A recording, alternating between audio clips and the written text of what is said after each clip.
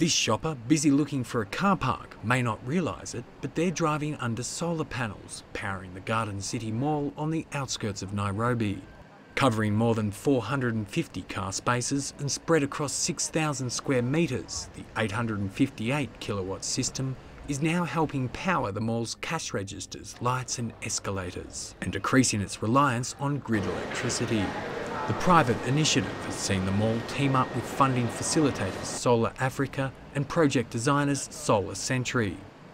And we started speaking to the clients about, maximising the use of the roof space, which was just going to be carports.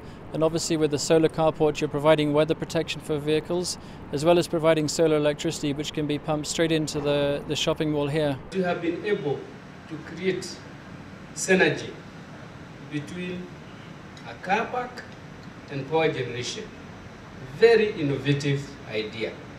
Kenya has long been touted as a huge solar energy growth market, with its ideal climate as well as the need to provide power to the millions of residents still not connected to the grid. However, uptake has been slower than many within the industry had predicted. Traditionally, solar in Kenya was viewed as small scale, quite expensive, poorly maintained, and battery system, none of which we're producing now. We don't have any battery storage. What is produced is fed directly into the shopping mall. And so I think it's changing the mindset which was previously here. Securing the necessary financing has also proved challenging. I think primarily it's the solution that we're trying to solve, and that's financing. So these systems like this, about 90% of the life cycle costs are in the purchase price. So there's a huge upfront price that businesses have to get past in terms of committing to a solar project.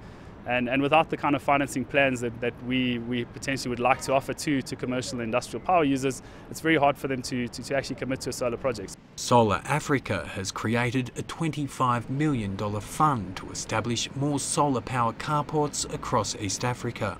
And the Kenyan government has a renewed focus on solar power, embarking on billions of dollars worth of private-public partnerships.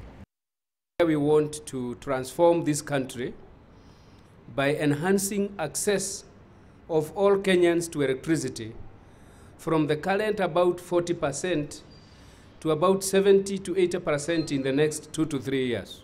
There's more than 3,300 individual solar power panels behind me here, producing around 1,450 megawatts an hour of electricity annually.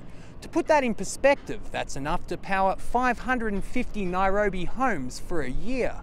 The mall expects the project will cut carbon emissions by around 19,000 tonnes over the next 25 years. And by that time, this solar carport may not be such a novel idea, but one of many such projects helping East Africa meet its growing energy needs. Andrew Thompson, Nairobi, Kenya.